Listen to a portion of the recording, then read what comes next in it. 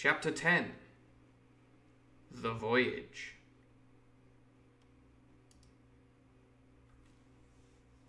Auntie's Bloomers can hear me perfectly. Thanks, Auntie's Bloomers. Thank you for letting us know. So if we recall, we're on the ship now. We're about to kick off. All that night, we were in a great bustle getting things stowed in their place, and boatfuls of the squire's friends, Mr. Blandley and the like. Mr. Blandley is sort of the big toff who sold him the ship in the first place. A backhand deal. They look after each other. They look after each other, those sorts of people. So there's more than one. There's Blandley and the others. Blandley and Biffy and Boffy and Squaffy and Squidley. Why, we were all at Pumpington's Academy together. Coming off to wish him a good voyage and safe return. Good voyage, Trelawney. Thank you, Blandley. Have a good trip, Trelawney. Thanks, Buffy. What ho, Trelawney. Good. Meanwhile, all the sailors just like bustling past them and loads of crates on their arms like that. Excuse me. So, wonderful. What a wonderful looking. Excuse me. Sorry. Okay, now 4 crates of dried fish here. Come on. Getting in the way. Just getting in the way. We never had a night at the Admiral Benbow when I had half the work. Well, that's saying something because, as we've established, he does most of all the work himself. And I was dog-tired when, a little before dawn, the boatswain sounded his pipe and the crew began to man the capstan bars. I might have been twice as weary, yet I would not have left the deck. All was so new and interesting to me. The brief commands, the shrill note of the whistle, the men bustling to their places in the glimmer of the ship's lanterns. No, this is another sort of sailor extra. Now, barbecue! Tip us a stave, cried one voice. The old one, cried another. So there's a couple of barbecue. Barbecue here is referring to Long John, because he's the cook. He's barbecue. Barbecue, tip us a stave, sing us a song, cried one voice. The old one, said another. Aye, aye, mates, said Long John, who was standing by with his crutch under his arm, and at once broke out in the air and words I knew so well. 15 men on a dead man's chest, and then the whole crew bore chorus. Yo ho ho and a bottle of rum. And at that third ho, drove the bars before them with a will. Yo ho ho and a bottle, getting the wheel going. Now, even at that exciting moment, it carried me back to the old Admiral Benbow in a second, and I seemed to hear the voice of the captain piping the chorus. Flashback, flashback, flashback. 15 men on a dead man's chest. Yo ho ho and a bottle of rum, rum, rum, rum, rum. Oh God. Something wrong, Jim. Flashback, flashback. But soon the anchor was short up. Soon it was hanging dripping at the bows. At the bows. Soon the sails began to draw. So it's all kicking off. Clink, clink, clink, clink, clink, all coming along like that. All the sails coming up and on the rigging. All the men climbing, getting ready to go. Soon the sails began to draw and the land and shipping to flit by on either side. So they're getting out the harbour, getting out by Bristol Harbour. And before I could lie down to snatch an hour of slumber, the Hispaniola had begun her voyage to the Isle of Treasure, aka Treasure Island. I'm not going to relate the voyage in detail. Oh. It was fairly prosperous. Good to hear. The ship proved to be a good ship.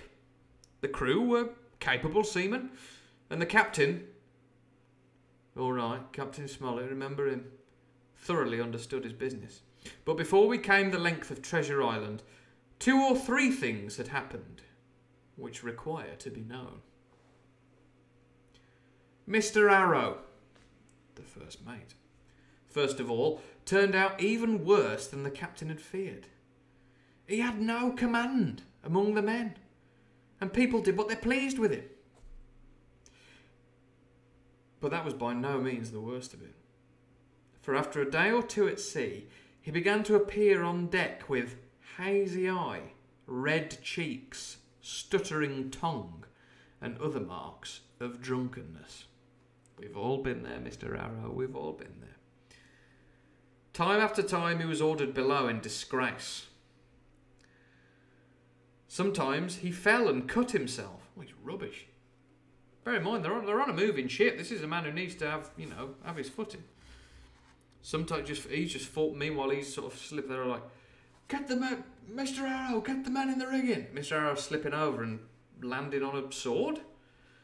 Sometimes he lay all day long in his little bunk at one side of the companion. Sometimes for a day or 2 he would be almost sober and attend to his work at least passably. Well, it's not good enough really, is it? In the meantime, we could never make out where he got the drink. That was the ship's mystery. Watch him as we pleased, we could do nothing to solve it. And when we asked him to his face, he would only laugh if he were drunk, and if he were sober, deny solemnly that he ever tasted anything but water. Sounds like a drinker, sounds like a drinker. Always defensive, that's a sign, I always think. Me? No, I didn't drink that much, really. Are you sure? Because the 16 cans of lager on the street outside your... No. Oh no, barely had anything. That's Mr. Arrow.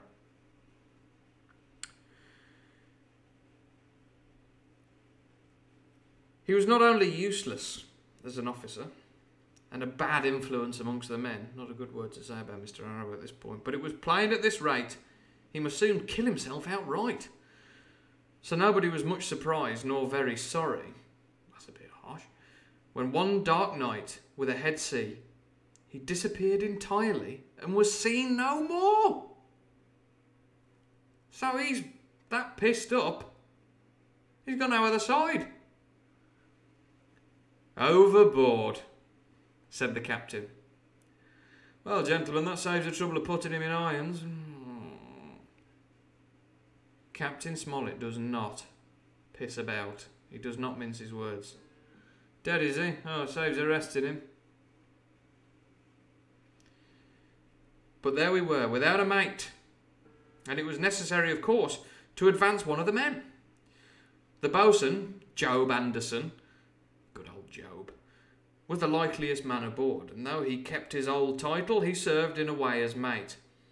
Mr. Trelawney had followed the sea, and his knowledge made him very useful, for he often took a watch himself in easy weather. Oh, that's good. So actually, Squire Trelawney's chipping in for once. And again, that's quite sort of aristocratic. Don't worry, I'll do it. Like you hear about those mad officers in the war.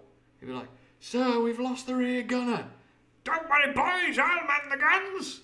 I was like, oh my God. That's Squire Trelawney in this scenario. What's happened to Mr. Arrow? He was that pissed up, he's fallen over the side of the ship. Not to worry, I'll do his job. Are you sure? Yes.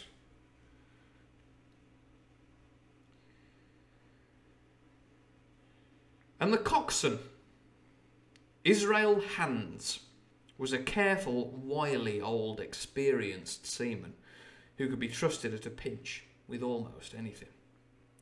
He was a great confidant of Long John Silver, and so the mention of his name leads me on to speak of our ship's cook, Barbecue, as the men called him. Aboard ship, he carried his crutch by a lanyard round his neck, like a key worker, to have both hands as free as possible. It was something to see him wedge the foot of the crutch against a bulkhead and, propped against it, yielding to every movement of the ship, get on with his cooking like someone safe ashore. That is impressive, isn't it? That's a man who's been to sea more than once with one leg. Still more strange it was to see him in the heaviest of weather cross the deck. He had a line or two rigged up to help him across the widest spaces. Long John's earrings, they were called, and he would hand himself from one place to another, now using the crutch, now trailing it alongside by the lanyard, as quickly as another man could walk. Yet some of the men who'd sailed with him before expressed their pity to see him so reduced. "He's no common man, Barbecue," said the coxswain, Israel Hands, to me. "He had good schooling in his young days, and can speak like a book when so minded, and brave. A lion's nothing alongside Long John. I've seen him grapple 4 and knock their heads together, him unarmed." He's from London, Israel Hands. I'm running out of accents. All the crew respected and even obeyed him. He had a way of talking to each and doing everybody some particular service. To me, he was unweariedly kind, and always glad to see me in the galley, which he kept as clean as a new pin, the dishes hanging up burnished, and his parrot in a cage in one corner. Oh, that sounds like a lovely kitchen. Lovely kitchen. "Come away, Hawkins," he'd say. "Come and have a yarn with John. Nobody more welcome than yourself, my son. Sit down and hear the news. Here's Captain Flint. I calls me parrot Captain Flint, after the famous buccaneer. Here's Captain Flint predicting success to our voyage, wasn't you, Captain?" And the parrot would say, with great rapidity, "Pieces of 8, pieces of 8, and, you've guessed it, pieces of 8. Till you wondered that it was not out of breath. Or till Long John threw his handkerchief over the cage. "Ha ha ha, pieces of 8, pieces of 8, ha ha. Peep. Help. Now that bird," he would say, "is maybe 200 years old, Hawkins. They lives forever mostly, and if anybody's seen more wickedness, it must be the devil himself. She sailed with England, the great Captain England, the pirate. She's been at Madagascar, and at Malabar, and Suriname, and Providence, and Portobello. She was at the fishing up of the wrecked plate ships. It's there she learned pieces of 8, and little wonder 350,000 of 'em, Hawkins. She was at the boarding of the Viceroy of the Indies out of Goa, she was, and to look at her you would think she was a babby, but you smelled powder, didn't you, Captain?" "Stand by to go about," the parrot would scream. "Ah, she's handsome craft, she is," the cook would say, and give a sugar from his pocket, and then the bird would peck at the bars and swear straight on, passing belief for wickedness. "There," John would add, "you can't touch pitch and not be muck, lad. Here's this poor old innocent bird of mine swearing blue fire and none the wiser, you may lay to that. She'd swear the same in a manner of speaking before chaplain." And John would touch his forelock with a solemn way he had that made me think he was the best of men.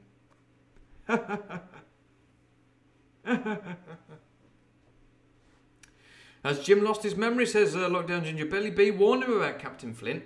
He did. He did warn him about Captain Flint, but that's just the name of the parrot here. It's just the name of the parrot. We don't know if Long John's been hanging out with Captain... But according to this, Captain Flint the parrot is 200 years old.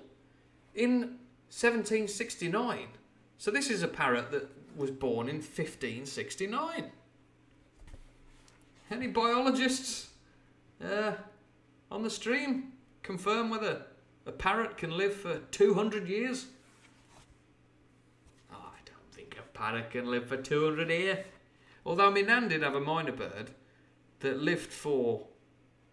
It got to be 20 years that bird was knocking about. Got to be 20 years. I mean, we had that when I was really little. It died about 2014, that bird. I mean, it kept dying and going belly up. And you'd be like, oh, the bird's dead. And then the next day it'd just be up and about again. Possessed. Possessed, that bird.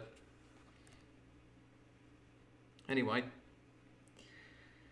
So this bird, this 200-year-old parrot's just sat in Long John's kitchen just swearing all the time. You can't touch pitch and not be mucked.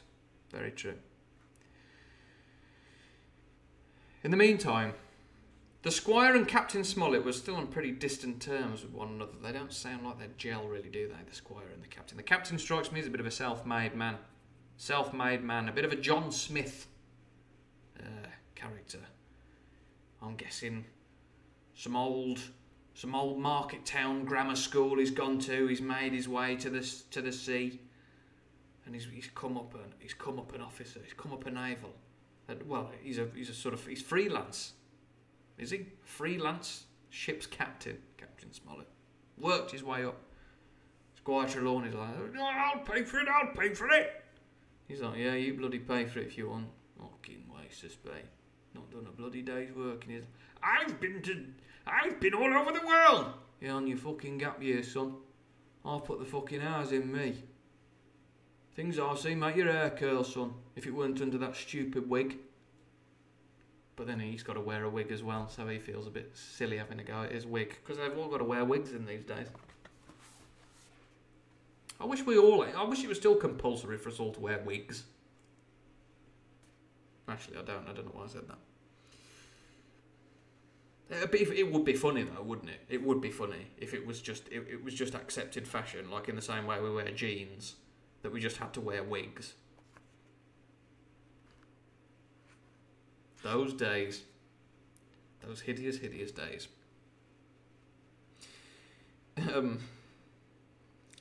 We go. Pick up the pace, George. Pick up the pace tonight. It's all them tech mishaps. They've put me off my stride. I'm talking about wigs. I'm talking about minor birds. Crazy stuff. So the Squire and the Captain, they're still a bit at loggerheads. The Squire made no bones about the matter. He despised the Captain. The Captain, on his part, never spoke but when he was spoken to, and then sharp and short and dry, and not a word wasted. He owned, when driven into a corner, that he seemed to have been wrong about the crew, because he didn't like the crew, remember? He said, I don't like the look of these bloody sailors. They look a bit rough to me. I don't like them. I don't even want to go. Fire me, was basically the conversation there, wasn't it? That some of them were as brisk as he wanted to see, and all had behaved fairly well. As for the ship, he'd taken a downright fancy to her. She'll lie a point nearer the wind than a man has a right to expect of his own married wife, sir. But, he would add, all I say is we're not home again, and I don't like this cruise. He doesn't like this cruise. The Squire at this would turn away and march up and down the deck, chin in air. A trifle more of that man, he would say, and I shall explode. We had some heavy weather, which only proved the qualities of the Hispaniola. Every man on board seemed well content, and they must have been hard to please if they had been otherwise, for it's my belief there was never a ship's company so spoilt since Noah put to sea. Double grog was going on the least excuse. There was duff on odd days. Sweet pudding. Like plum duff. As, for instance, if the Squire heard it was any man's birthday. That's quite sweet. It's old, one-handed, six-toothed Bill's birthday. Do us a plum duff, Long John. Happy birthday to you. That's nice. And always a barrel of apples standing broached in the waist for anyone to help himself that had the fancy. Never no good come of it yet, the Captain said to Dr. Livesey. Spoil foxelands, make devils, that's my belief. But good did come of the apple barrel, as you shall hear. For if it had not been for that, we should have had no note of warning, and might all have perished by the hand of treachery. This was how it came about. We had run up the trades to get the wind of the island we were after. So he's talking about the trade winds that they would have had to follow. There's more sort of nautical stuff. Don't worry about it. It's basically you've got to navigate your ship by whatever winds there are. So certain ships expect to be blah, blah, blah, blah, blah, blah. So they've gone up them winds and to get to the right wind to the island. And as he says, I'm not allowed to be more plain because he can't reveal which wind it is that he wants to be following because that's going to give away the secret location of the island. And now we were running down for it with a bright lookout day and night. It was about the last day of our outward voyage, by the largest computation. Sometime that night, or at latest before noon of the morrow, we should sight the Treasure Island. We were heading SSW, south-southwest, and had a steady breeze abeam and a quiet sea. The Hispaniola rolled steadily, dipping her bowsprit now and then with a whiff of spray. All was drawing low and aloft. Everyone was in the bravest spirits, because we were now so near an end of the first part of our adventure. Now, just after sundown, when all my work was over and I was on my way to my berth, his little bedroom, with a little hammock like we talked about on Friday, it occurred to me that I should like an apple. Knock yourself out, Jim. Knock yourself out. Get one of them in, you get an apple down. They're there for everyone to enjoy. They're there for everyone to enjoy. I ran on deck. The watch was all forward, looking out for the island. The man at the helm was watching the luff of the sail and whistling away gently to himself.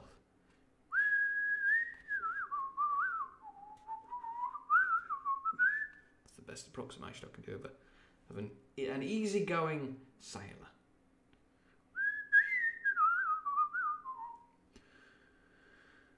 And that was the only sound, excepting the swish of the sea against the bows and around the sides of the ship.